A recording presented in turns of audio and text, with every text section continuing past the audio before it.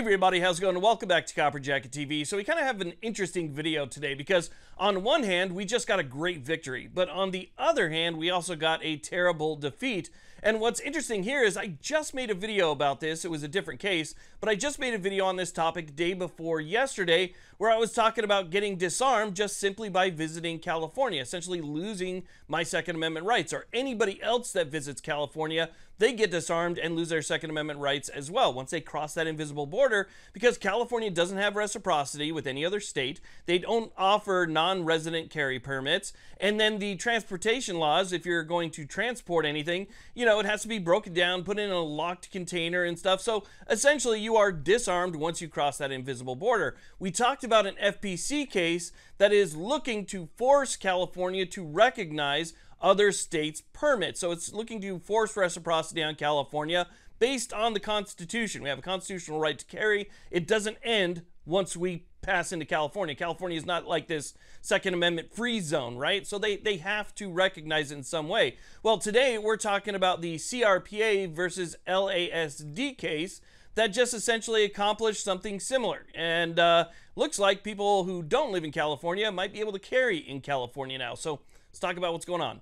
Now, real quick before we get started, since we're talking about carry, I want to let you know that this channel is sponsored by the absolute best, which is Attorneys on Retainer. If you guys carry to defend yourself, if you're thinking about carrying, if you just have something in your house for your own home defense, you need a membership with Attorneys on Retainer. These guys are not an insurance company. They're not like those big insurance companies where somebody has a hand on your policy. They're actual attorneys. When you give them a call, you speak to an actual attorney. So you dial that number on the back of the card, an attorney picks up, you have instant attorney-client privilege, and you get representation, the representation that you need that most of us can't afford. So it's basically having an attorney right in your back pocket like that, and they will stick with you all the way through the end, even if it's something that's questionable or you're in a gun-free zone or something like that. Attorneys on Retainer will be there, and I am absolutely proud to have them as the channel sponsor. So again, I just wanted to let you know about that. Now let's get to it.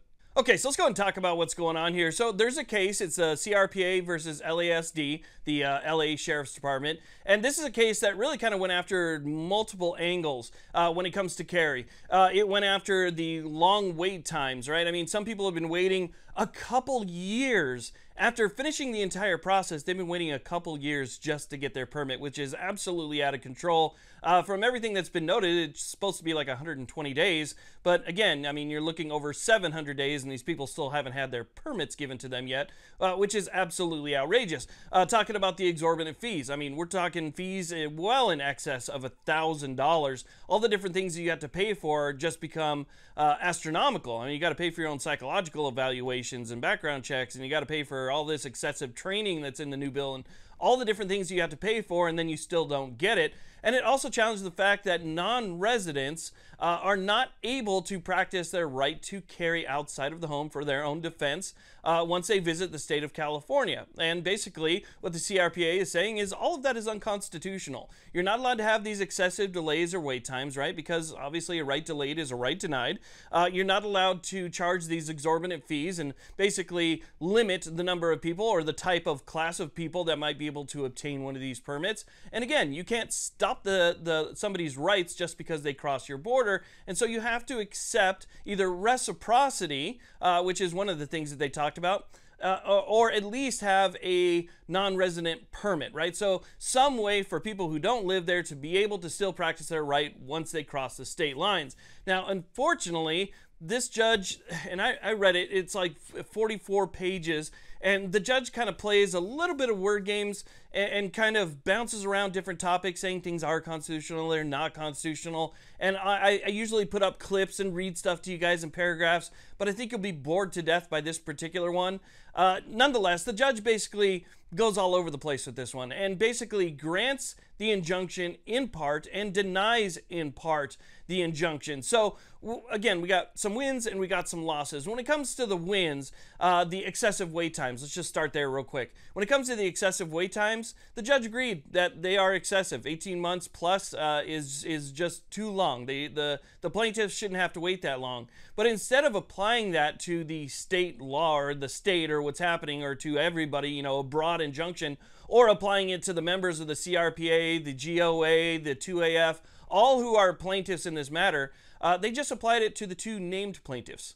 So the excessive wait times now are supposed to be scrubbed, right? People are supposed to be able to get their permits, but it's only going to apply to those 2 people, which is freaking terrible, because obviously there's a lot more people that are being injured by this, right? And injured in a legal manner, injured by this.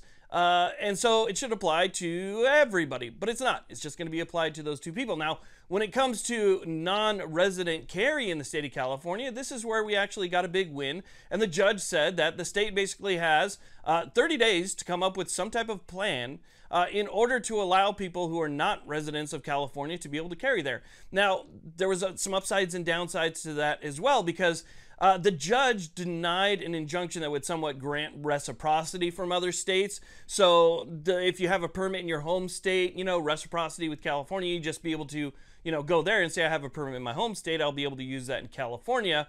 The judge said no, that's not necessarily covered, and he doesn't believe the plaintiffs have a likelihood of success on the merits when it comes to that point, because from what I read, at least, or the way that I determined it, is that he kind of finds that point moot if California is forced to have a non-resident permitting system. Okay, so essentially what this judge did is told the state of California that you must have a non-resident permitting system. You don't have to allow reciprocity with other states, but you at least have to have some type of system where people from other states could apply for a non-resident permit in the state of California. So while the judge's order mostly sucks, I mean, let's be honest, right? I mean, for the most part, it seemed like he basically denied like 70% of what the CRPA was asking for or looking for, maybe even a little bit more than that. But we have to at least take the win that we got out of it for now. And I think that having a non-resident permit for the state of California would be huge. I've gotten non-resident permits before. Getting a non-resident permit for Utah. I got a non-resident permit for Florida.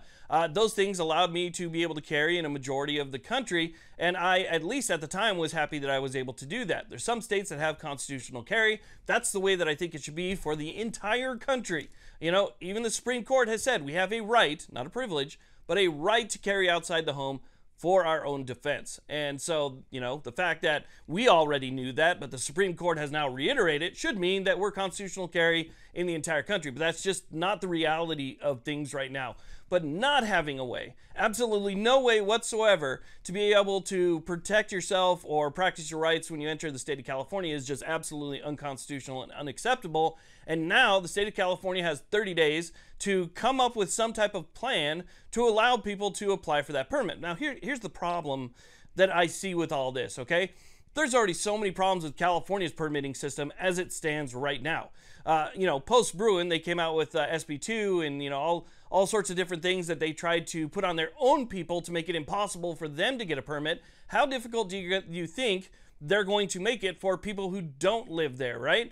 California is as tight as you could possibly get when it comes to their regulations. And so for those of us who don't live in California or moved away from California, but a majority of our family is in California, like myself, it is probably going to be extremely difficult. I don't know if they're going to have the same rules and regulations, like you have to, you know, maybe they're going to check your social media, or they're going to have require an evaluation or background checks. They may even limit what you have on your permit like they do in California. So you get to pick something, and that one something goes on your permit, and that's what you're allowed to carry. Other states, you know, a lot of other states, they don't have that restriction. I don't have that restriction here in Nevada. As long as I have the permit, I carry what I want. You know, whatever suits me, I can change it every single day, 365 days a year if I want to. In California, you can't do that. So there may be some type of limitation like that as well. We won't know until they make those final rules. But again, we still at least have the FPC case. If you guys want to know more about that case, you can check out my Disarmed, my last video. And, you know, I go over that case a little bit more. That case, which to me has a better chance of actually opening up reciprocity in California for people who have permits in other states. But I think it's going to be probably a little bit crazy for those of us who want to visit California to get a non-resident permit. I think it's going to cost a ton of money. I think it's going to take a ton of time. I think that it's going to take a lot of time off work. You're probably going to have to go through and jump through a ton of hoops in order to get it. And then who knows how long it's going to take before it actually shows up in the mail.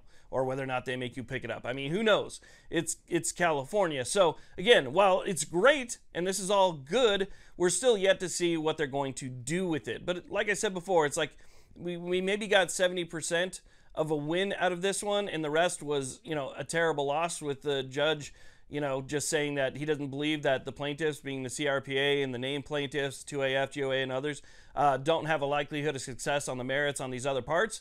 I found fascinating, because I didn't see it that way at all. These clearly implicate the Second Amendment. They show injury to the parties, and I don't think that there's any historical analogs that support California's position on this. So it should have been a slam dunk, but it wasn't. So anyway, I wanted to share that with you guys. If you are interested, you can always, check out the CRPA. They have a page on this where you can, read their statement on it, as well as take a look at the actual order itself. So you can take a look at the document and you can read that and get all the details out of it that you want. But essentially, we don't know what the whole plan is, at least for another 30 days. And I'll let you guys know if anything changes, appeals, things like that. All sorts of stuff tends to happen. So if anything changes, I will jump in front of the camera and let you know about it. I want to thank you all very much for watching. I really do appreciate it. Please like, subscribe. You guys have a great day.